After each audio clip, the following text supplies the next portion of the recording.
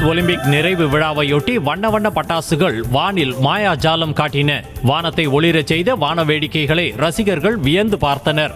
இரவா பகலா என குழம்பும் அளவிற்கு இடைவிடாமல் பட்டாசுகள் வெடிக்கப்பட்டன.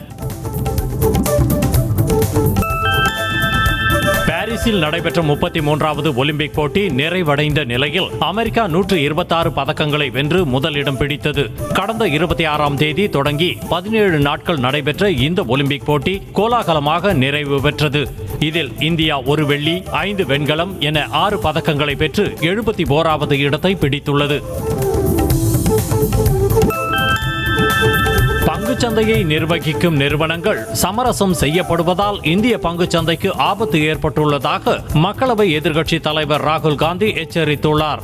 உழைத்து சேர்த்த பணத்தை முதலீட்டாளர்கள் இழக்க நேர்ந்தால் அதற்கு பொறுப்பேற்றுக் கொள்வது யார்? பிரதமர் மோடியா அல்லது செபி தலைவரா அல்லது கௌதம் அதானியா என்று கேள்வி எழுப்பியுள்ளார். ஹிடன்பர்க் ஆய்வு அறிக்கைக்கு எதிர்வினையாற்றுவதற்கு முன்னதாக அமைதியுடன் ஆராய வேண்டும் என முதலீட்டாளர்களுக்கு பங்குச்சந்தை ஒழுங்காற்று வாரியமான செபி வலியுறுத்தியுள்ளது. மேலும் நாட்டின் பங்குச்சந்தை கட்டுப்பாட்டாளர் அறிக்கையில் உள்ள மறுப்பையும் கவனத்தில் கொள்ள வேண்டும் என அறிவுறுத்தியுள்ளது.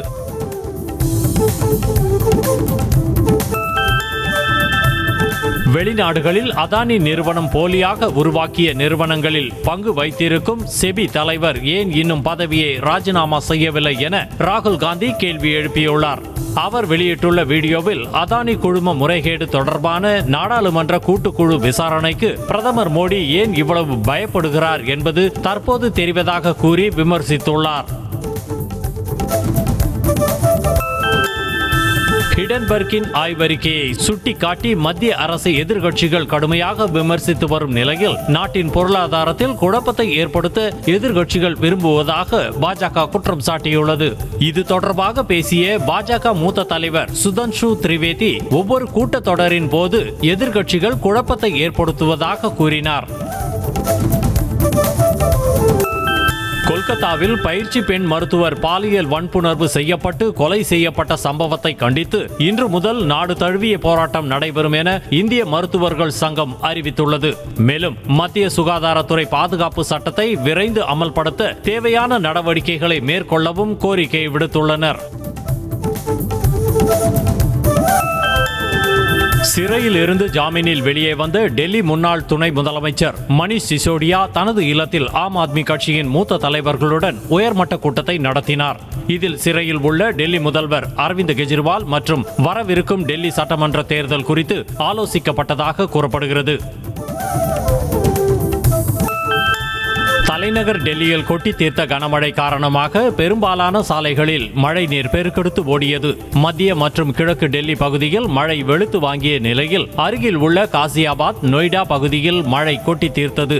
சாலையில் தேங்கிய நீரில் வாகனங்கள் தத்தளித்து சென்றதால் வாகன ஓட்டிகள் அவதியடைந்தனர்.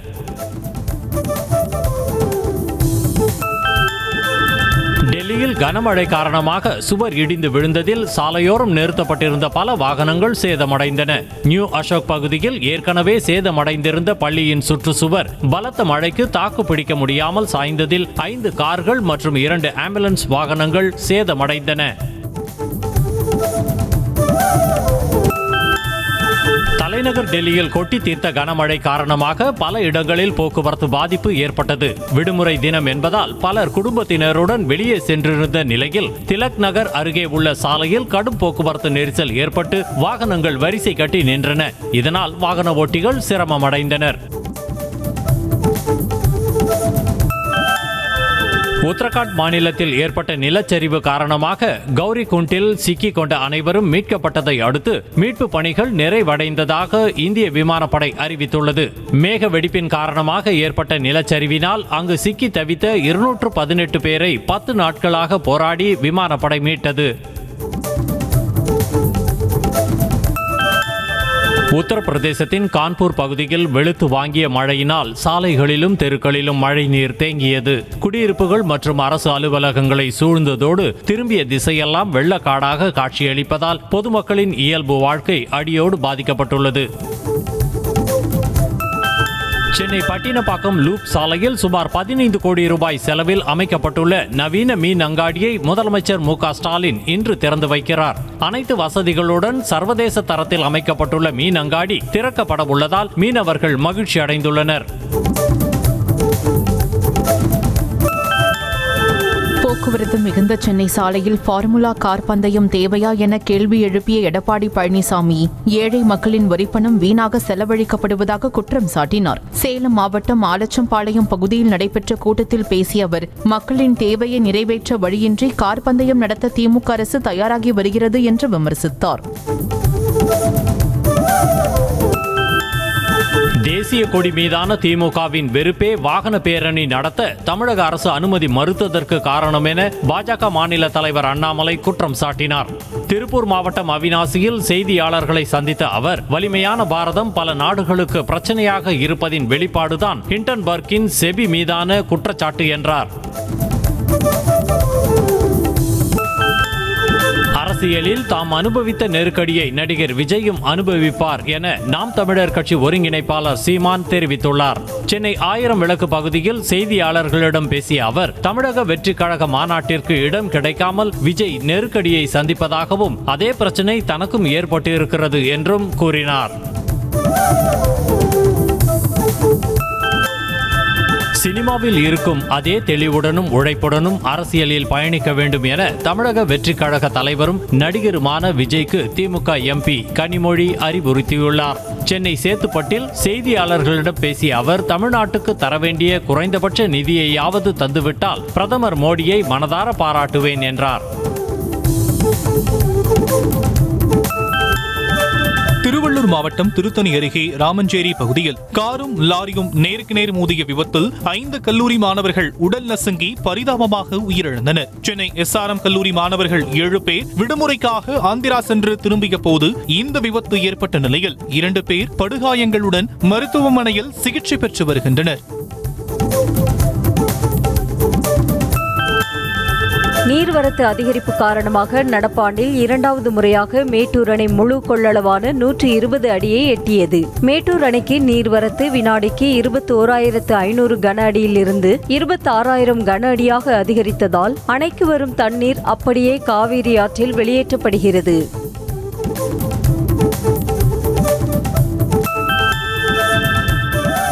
தமிழகத்தில் இன்று மதுரை, திண்டுக்கல், திருச்சி, நாமக்கல், சேலம், கள்ளக்குறிச்சி, கடலூர், பெரம்பலூர், அரியலூர் ஆகிய 9 மாவட்டங்களில் கனமழை பெய்ய வாய்ப்பு உள்ளதாக சென்னை வானிலை ஆய்வு மையம் எச்சரிக்கை விடுத்துள்ளது. சென்னையை பொறுத்தவரை நகரின் ஒரு சில பகுதிகளில் இடி மின்னலுடன் கூடிய மிதமான மழை பெய்யக்கூடும்.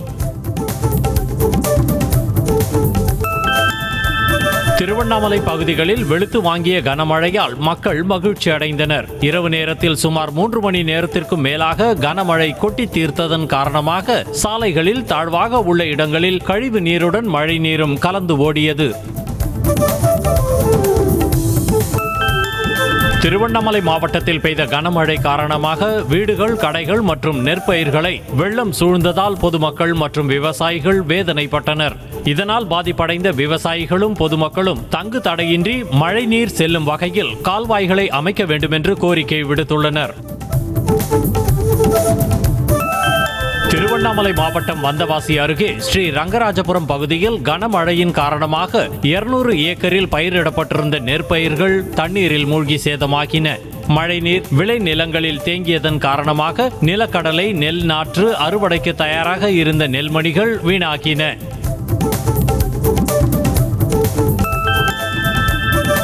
மதுரை மாவட்டம் சோழவந்தான் பகுதியில் சுமார் 3 மணி நேரம் பெய்த மழையால் சாலைகளில் மழைநீர் தேங்கியதால் வாகன ஓட்டிகள் அவதியடைந்தனர். மதுரையின் பல பகுதிகளில் பலத்த மழை பெய்த நிலையில் சோழவந்தானில் கழிவுநீர் கால்வாய்கள் தூர்வாரப்படாத காரணத்தால் சாலைகளில் மழைநீர் குளம் போல் தேங்கியது. கரூர் மற்றும் அதன் சுற்றுவட்டார பகுதிகளில் இரவு நேரத்தில் குளிர்ந்த காற்றுடன் மிதமான மழை பெய்ததால் மக்கள் மகிழ்ச்சி அடைந்தனர். வெயிலின் தாக்கம் அதிகரித்து காணப்பட்டதால் மக்கள் சிரமத்திற்கு ஆளான நிலையில் மழையின் காரணமாக வெப்பம் தணிந்து குளிர்ச்சியான சூழல் நிலவியது.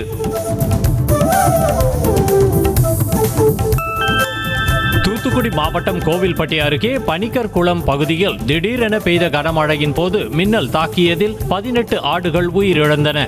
இந்நிலையில் அங்கு ஆடு மேய்த்துக் கொண்டிருந்த துரைபாண்டி என்பவர் மயக்கமடைந்து கீழே விழுந்த நிலையில் அவரை அப்பகுதி மக்கள் மீட்டனர்.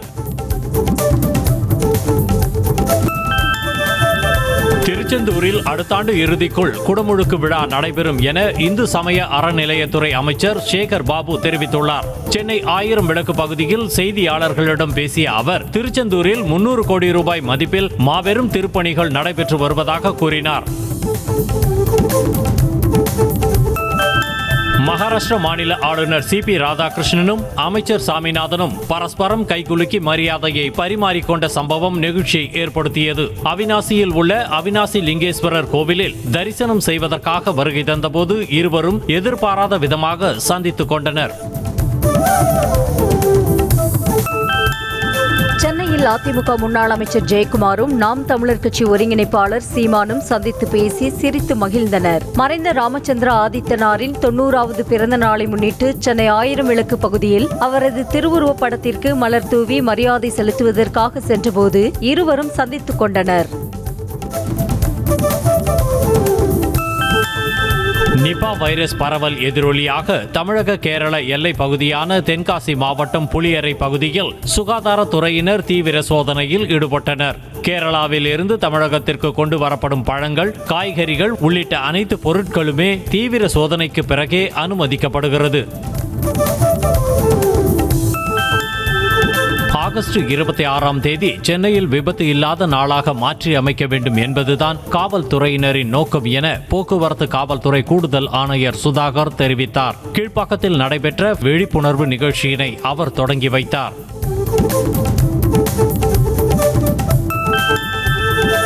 வழக்காடும் திறமை சிறப்பாக அமைய வேண்டும் என்றால் பல்துறை சார்ந்த அறிவும் இருக்க வேண்டும் என சட்டக்கல்லூரி மாணவர்களுக்கு அமைச்சர் ரகுபதி அறிவுரை வழங்கினார். சென்னை உயர்நீதிமன்ற வளாகத்தில் நடைபெற்ற மாணவர்களுக்கான பயிலரங்கத்தின் நிறைவு விழாவில் பேசிய அவர், பயிற்சி மற்றும் விடாமுயற்சியின் காரணமாக வழக்கறிஞர்கள் சிறந்து விளங்க முடியும் என்றார். செங்கல்பட்டு மாவட்டம் மதுராந்தகம் அருகே தேசிய நெடுஞ்சாலையில் 2 அரசு பேருந்துகள் மற்றும் 2 கார்கள் அடுத்தடுத்து மோதி விபத்துக்குள்ளானது. இதன் காரணமாக சுமார் 5 கிலோமீட்டர் தூரம் வரை வாகனங்கள் அணிவகுத்து நின்றதால் கடும் போக்குவரத்து நெரிசல் ஏற்பட்டது. வார விடுமுறையையொட்டி புதுச்சேரியில் உள்ள கடற்கரையில் ஏராளமான சுற்றுலா பயணிகள் குடும்பத்துடன் குவிந்தனர். வெயிலின் தாக்கம் அதிகரித்து காணப்பட்ட நிலையில் சுற்றுலா பயணிகள் குடும்பத்துடன் கடலில் குளித்தும் கடற்கரையில் விளையாடியும் வெப்பத்தை தணித்தனர். மதுரையில் நடைபெற்ற மாமதுரை திருவிழாவின் நிறைவு நாளையொட்டி நடைபெற்ற கண்கவர் வானவேடிக்கை நிகழ்ச்சியினை திரளான மக்கள் கண்டு ரசித்தனர். பாரம்பரியத்தை பறைசாற்றும் வகையில் 4 நாட்களாக நடைபெற்ற திருவிழாவில் ஏராளமான கலைஞர்கள் கலந்து கொண்டு தங்களது திறமையை வெளிப்படுத்தினர். திண்டுக்கல் அருகே அணைப்பட்டியில் உள்ள பிரம்மசமுத்திரம் குளத்தில் மத நல்லிணக்கத்தை வலியுறுத்தி நடைபெற்ற மீன்பிடி திருவிழாவில் ஏராளமானோர் கலந்து கொண்டு குளத்தில் இறங்கி போட்டி போட்டு மீன்களை பிடித்துச் சென்றனர். குளத்தில் வலைகள் வீசியும் கூடைகளை பயன்படுத்தியும் கட்லா, ஜிலேபி, கெண்டை உள்ளிட்ட மீன்களை பிடித்து மகிழ்ந்தனர். திருவண்ணாமலை மாவட்டம் வந்தவாசி அருகே இடி, மின்னல் மற்றும் பலத்த காற்றுடன் பெய்த கனமழையால் 4 வீடுகள் முற்றிலும் சேதமடைந்தன. மேலும் கீழ் கொடுங்காலூர் மின்வாரிய அலுவலகம் அருகில் இருந்த பனை மரம் முறிந்து மின்கம்பத்தின் மீது விழுந்து மின் வயர் துண்டிக்கப்பட்டதால் மின்தடை ஏற்பட்டது. கள்ளக்குறிச்சி மாவட்டம் சாத்தப்புத்தூர் கிராமத்தில் இரவு நேரத்தில் தொலைபேசியில் அழைத்து பாலியல் தொல்லை அளிப்பதாக ஊராட்சி மன்ற தலைவர் பச்சை பிள்ளை மீது பெண் ஒருவர் கண்ணீருடன் புகார் தெரிவித்துள்ளார். அதற்கு மறுத்ததால் ஆதரவாளர்களை கொண்டு தன்னை கடுமையாக தாக்கி ஆடையை கிழித்ததாகவும் வீடியோ வெளியிட்டுள்ளார்.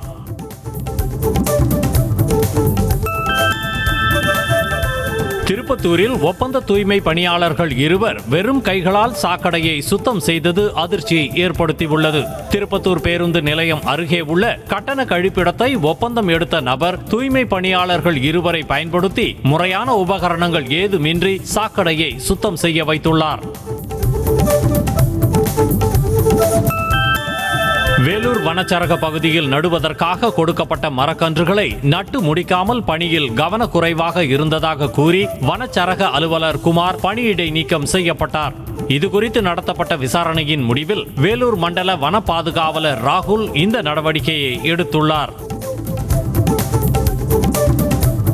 திருவள்ளூர் அருகே கண்டெய்னரில் கடத்தி வரப்பட்ட கஞ்சாவை பறிமுதல் செய்த போலீசார் 2 பேரை கைது செய்தனர். ஆந்திர மாநிலத்தில் இருந்து திருவள்ளூரை நோக்கி வந்த கண்டெய்னர் லாரியை ஒதிக்காடு பகுதியில் மாவட்ட மதுவிலக்கு அமலாக்க பிரிவு போலீசார் தடுத்து நிறுத்தி சோதனை செய்ததில் 50 கிலோ கஞ்சா பிடிபட்டது. விருதுநகர் மாவட்டம் சாத்தூர் அருகே கார் கவிழ்ந்த விபத்தில் சிக்கிய கல்லூரி பேராசிரியை சிகிச்சை பலனின்றி உயிரிழந்தார். தனியார் கல்லூரி பேராசிரியை ஸ்ரீதேவி சங்கரன் கோவிலில் நடைபெற்ற உறவினர் இல்ல நிகழ்ச்சியில் பங்கேற்றுவிட்டு திரும்பிய போது ஓட்டுநரின் கட்டுப்பாட்டை இழந்த கார் சாலையோர தடுப்புகளை உடைத்துக்கொண்டு பள்ளத்தில் கவிழ்ந்தது. டெல்லியில் உள்ள இந்திய வேளாண் ஆராய்ச்சி நிறுவனத்தில் அதிக மகசூல் தரும் 109 புதிய விதைகளை பிரதமர் மோடி அறிமுகம் செய்து வைத்தார். அதனைத் தொடர்ந்து விவசாயிகள் அறிவியலாளர்களுடன் பிரதமர் மோடி கலந்துரையாடிய நிலையில் முன்னதாக விவசாய பயிர்களையும் பார்வையிட்டார். விவசாயிகளுடன் கலந்துரையாடிய போது மழை பெய்த நிலையில் பிரதமர் குடைபிடித்தபடி உரையாடியது குறிப்பிடத்தக்கது. ஜம்மு காஷ்மீரின் கிஸ்துவார் காவல் நிலையத்திற்கு உட்பட்ட பகுதியில் பயங்கரவாதிகளுக்கும் பாதுகாப்பு படையினருக்கும் இடையே கடுமையான துப்பாக்கிச் சண்டை நடைபெற்றது. இதையடுத்து அப்பகுதிக்கு கூடுதல் வீரர்கள் அனுப்பி வைக்கப்பட்டு தீவிர தேடுதல் வேட்டை நடைபெற்று வருகிறது. ஆந்திர மாநிலம் விசாகப்பட்டினத்தில் உள்ள தனியார் மருத்துவமனையின் 6வது தளத்தில் தீ விபத்து ஏற்பட்டது. விரைந்து சென்ற தீயணைப்புத்துறை வீரர்கள் போராடி தீயை கட்டுக்குள் கொண்டு வந்த நிலையில் சிலர் காயமடைந்ததாக கூறப்படுகிறது.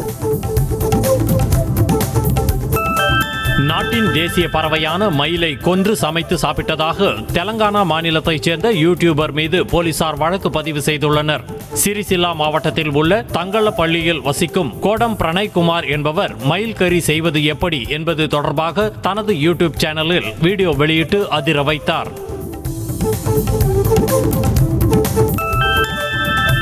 மோசமான வானிலை மற்றும் கனமழை காரணமாக அமர்நாத் யாத்திரை தற்காலிகமாக நிறுத்தப்பட்டுள்ளதாக அதிகாரிகள் தகவல் தெரிவித்துள்ளனர்.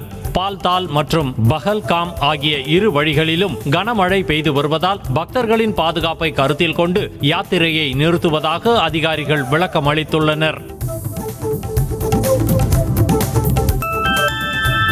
கேரள மாநிலம் இடுக்கி மாவட்டம் செல்லும் போடிமெட்டு மலைச்சாலையில் உலா வந்த சிறுத்தையின் வீடியோ வெளியாகி வாகன ஓட்டிகளிடையே பீதியை ஏற்படுத்தியுள்ளது. இதனால் இரவு நேரங்களில் அவ்வழியாக செல்லும் 2 சக்கர வாகன ஓட்டிகள் கவனமாக செல்லுமாறு வனத்துறை அதிகாரிகள் எச்சரித்துள்ளனர். ஆந்திர மாநிலம் காக்கிநாடா மாவட்டத்தில் மனைவியை வீட்டிற்கு அழைத்துச் செல்ல வந்த மருமகனுக்கு 100 வகை பலகாரங்களுடன் விருந்து வைக்கப்பட்டது. தமிழில் ஆடி மாதத்தை போல் தெலுங்கில் ஆஷாடம் மாதத்தில் புது மணப்பெண்ணை அவரது பெற்றோர் வீட்டிற்கு அழைத்துச் செல்வர். ஆஷாடம் மாதம் முடிந்து மனைவியை அழைத்துச் செல்ல வந்த மருமகனுக்கு மாமனாரும் மாமியாரும் சேர்ந்து அசத்தல் விருந்து வைத்தனர்.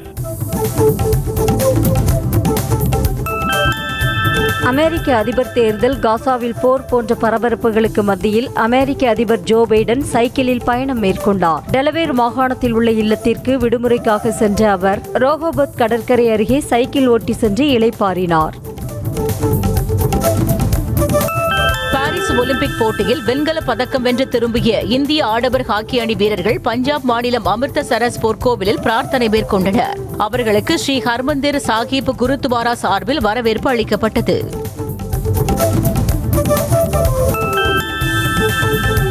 பாரிஸ் ஒலிம்பிக் போட்டியில் வெண்கல பதக்கம் வென்று அசத்திய இந்திய ஆடவர் ஹாக்கி அணியின் வீரர் விவேக் பிரசாத்துக்கு மத்திய பிரதேச மாநிலம் ராஜா போஜ் சர்வதேச விமான நிலையத்தில் சிறப்பான வரவேற்பு அளிக்கப்பட்டது. தோலக் இசை கருவிகள் முழங்க மத்திய பிரதேச மாநிலம் விளையாட்டு மற்றும் இளைஞர் நலத்துறை அமைச்சர் விஸ்வாஸ் சாரங் விவேக் பிரசாத்துக்கு மாலை அணிவித்து வரவேற்றார்.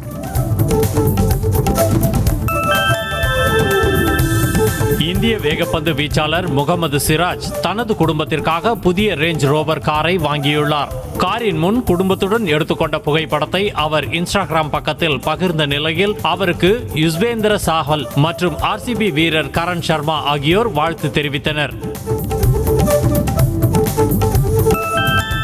ராமேஸ்வரத்தில் இருந்து சென்னை மெரினா கடற்கரை வரை 604 கிலோமீட்டர் தொடர் நீச்சல் சாகச போட்டியில் பங்கேற்றுள்ள மாற்றுத்திறனாளி மாணவர்களுக்கு புதுச்சேரியில் உற்சாக வரவேற்பு அளிக்கப்பட்டது. தமிழ்நாடு விளையாட்டு மேம்பாட்டு ஆணையம் மற்றும் தனியார் பங்களிப்புடன் நடத்தப்படும் நீச்சல் போட்டியில் 15 மாணவர்கள் கலந்து கொண்டனர். அஜித் நடிப்பில் உருவாகி வரும் விடாமுயற்சி திரைப்படத்தின் புதிய போஸ்டர் வெளியாகி உள்ளது. அடுத்தடுத்து புதிய போஸ்டர்களை வெளியிட்டு வரும் படக்குழு தற்போது அஜித், த்ரிஷா மற்றும் ரெஜினா கசான்ட்ரா உள்ள போஸ்டரை வெளியிட்டுள்ளது. இதில் நடிகை ரெஜினாவின் தோற்றம் ரசிகர்களை வெகுவாக கவர்ந்து வருகிறது. அரசியல் வருகை குறித்த கேள்விக்கு பதிலளித்த நடிகை கீர்த்தி சுரேஷ், வருங்காலத்தில் அரசியல் ஆசை ஏற்படலாம் என சூசகமாக கூறி அதிர வைத்துள்ளார். ரகு தாத்தா திரைப்படத்தின் ப்ரமோஷன் நிகழ்ச்சி மதுரையில் உள்ள தனியார் ஹோட்டலில் நடைபெற்றது. இதில் கலந்து கொண்ட அவர் இந்தி திணிப்பு மற்றும் அரசியல் வருகை குறித்து பேசினார். 39வது பிறந்த நாளை கொண்டாடிய நடிகை ஜாக்குலின் பெர்னாண்டஸ் கவர்ச்சி உடையில் சைக்கிள் ரைட் சென்ற வீடியோவை இணையத்தில் பதிவிட்டுள்ளார். சவுதி அரேபியாவில் உள்ள உம்ஹாட் தாய்லாந்தில் வெள்ளை நிற கவர்ச்சி உடை, கூலிங் கிளாஸ் என படு ஸ்டைலாக சைக்கிள் ஓட்டி சென்ற வீடியோவுக்கு ரசிகர்கள் லைக்ஸ் மழையை பொழிந்து வருகின்றனர். கடலூர் மாவட்டம் வேப்பூர் அருகே ஸ்ரீ துர்கை அம்மன் கோவில் கும்பாபிஷேக விழா விமர்சையாக நடைபெற்றது. யாகசாலையில் 5 கால பூஜை செய்து கோவிலை சுற்றி எடுத்து வரப்பட்ட புனித நீர் கலசத்தில் ஊற்றப்பட்டது. இதில் பக்தர்கள் பலர் கலந்து கொண்டு அம்மனை வழிபட்டனர். சென்னை கொளத்தூரில் உள்ள திருவீதியம்மன் கோவிலில் ஆடி மாத திருவிழா வெகு விமர்சையாக நடைபெற்றது. 50 ஆண்டு கால பழமை வாய்ந்த இக்கோவிலில் ஆடி மாத 4ஆம் வார ஞாயிறு அன்று அம்மனுக்கு சிறப்பு அபிஷேகம் மற்றும் அலங்கார தீபாராதனை காண்பிக்கப்பட்டது. பின்னர் சிறப்பு அலங்காரத்தில் எழுந்தருளிய அம்மன் வீதியுலா வந்து பக்தர்களுக்கு காட்சியளித்தார். திருச்செந்தூர் சுப்பிரமணிய சுவாமி திருக்கோவிலில் ஆடி மாத சுவாதி நட்சத்திரத்தை முன்னிட்டு கோவில் யானையான தெய்வானையும் 63 நாயன்மார்களில் ஒருவரான சுந்தரமூர்த்தி நாயனாரும் உலா வந்தனர். யானையின் உடல் முழுவதும் 6 கிலோ பச்சரிசி மாவுடன் 10 கிலோ விபூதி கலந்து பூசியதால் வெள்ளை நிறத்தில் காணப்பட்டது. ஐடெல் நிறுவனம் இந்திய சந்தையில் தனது அடுத்த ஸ்மார்ட் போன் மாடலை அறிமுகம் செய்ய உள்ளது. புதிய ஸ்மார்ட் போன் ஐடெல் A50 என்ற பெயரில் உருவாக்கப்பட்டுள்ள நிலையில் இதன் விலை 7000 ரூபாய் என்று கூறப்படுகிறது. புதிய ஐடெல் A50 ஸ்மார்ட் போனில் 6.56 இன்ச் HD+ டிஸ்பிளே, மெல்லிய டிசைன், டூபல் கேமரா சென்சார்கள் உள்ளிட்ட பல்வேறு வசதிகள் இடம்பெற்றுள்ளன.